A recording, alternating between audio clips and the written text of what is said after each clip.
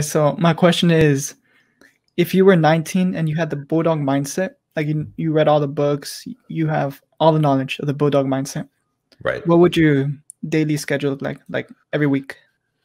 Yeah, that's a good question. Yeah, I mean, it depends on what your goal is, what you're focusing on, right? I would pick one particular area of my life to focus on, right?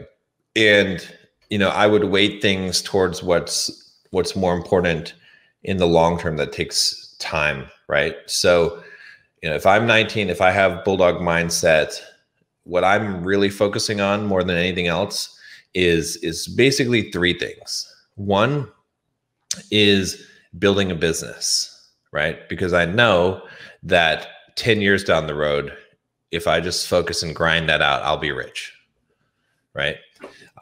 The second thing I'm focusing on is my fitness. I'm getting in shape the best that I can, eating a very clean diet, like working on those fitness goals again, knowing that 10 years from now, I'll be a fucking shredded beast if I put in the work, right? Maybe even 5 years from then.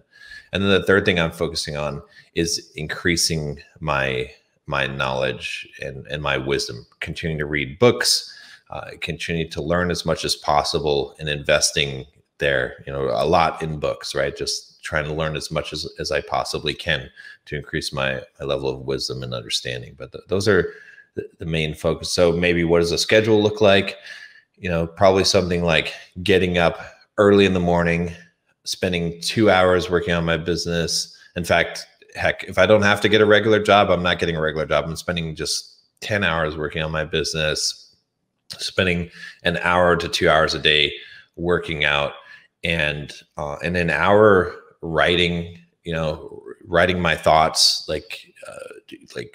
consolidating what I'm learning from books, trying to teach what I'm learning to other people, all of that, because that whole act of teaching, even if no one hears it, even if you just make a YouTube video, even if you just write, it synthesizes within you. It creates that understanding, and understanding is so key, right? That's how you get practical application and really grow in wisdom, is through understanding, through self-reflection, through regurgitating the ideas and the thoughts that you have, and deeply thinking about things. So I spend about an hour a day doing that.